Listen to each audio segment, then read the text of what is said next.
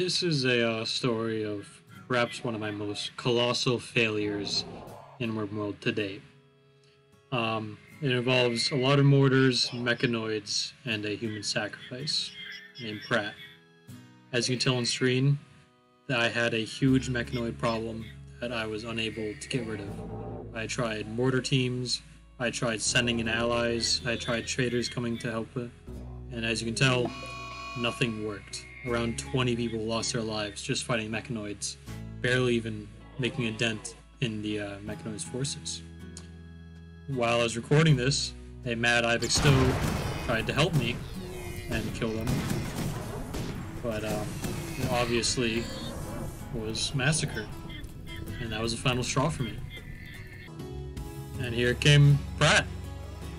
Pratt was a very useless colonist with no skills whatsoever into my colony. He joined from a Wanderer event, so I could not choose not to have him, and I didn't really want to banish him because maybe I could use him for something, and this mechanoid cluster was exactly what I was going to use him for. He was going to be the guinea pig to send all the mortars in a transport pod and deliver over 100 mortars on the ground to kill all the mechanoids. Here's a little example of what my plan would entail. I would load mortar shells into a transfer pod and then drop it right on the cluster, and Pratt will then be the one to detonate all the mortars on the ground, while my mortar teams with EMPs are supposed to cover them. Obviously, the mortars are very inaccurate, so I couldn't detonate them just with the mortars themselves. So a human sacrifice needs to be made. And in my mind, Pratt, being worse than useless, was the obvious candidate to carry out this one-way mission. So I made preparations. I made more high explosive shells. I made EMP shells, waiting for the day to finally kill Pratt. It may sound like I'm happy about it, but looking back, I don't know why I did this. I thought this was seriously the best way to get rid of the mechanoids. Here's my mortar team. 3 mortars. I know it's not a lot for a colony my size, but they were the one. I didn't want to make any more for some reason. I just thought, 3 is good enough, even though I have around 10 colonists. And here is the loading of the transfer pod with Pratt in it and 65 mortars, because you can't carry any more.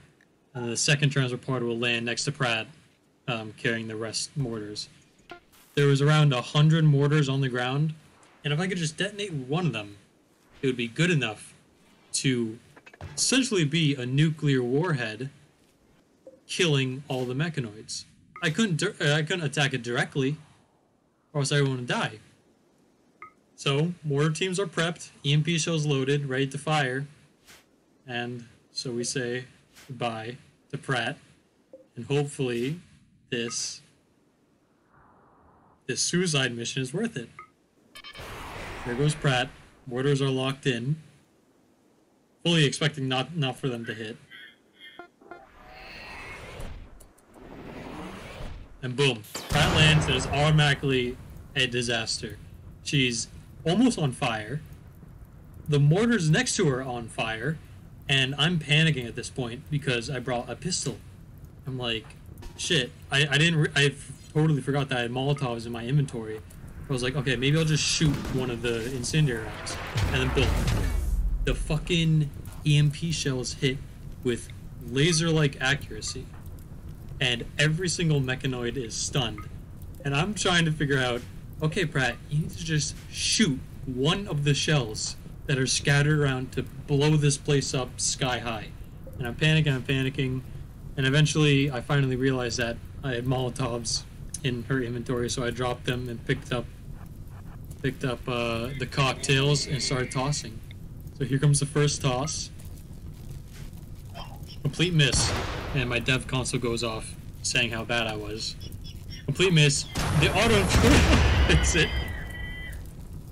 Top half is completely dead. Pratt's on the ground. I'm like, alright, maybe there's a chance. And the second mortars go off and kill her outright.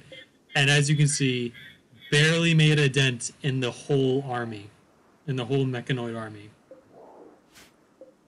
It was a worthy sacrifice, and eventually I called more and more reinforcements to clear out the mechanoids. And here is the leader of my colony, Bones, bringing her back to her final resting place. You may ask why I did this? Well, I thought, in my mind, this was going to go way better. Also, she doesn't have a head because the raccoon ate it, obviously.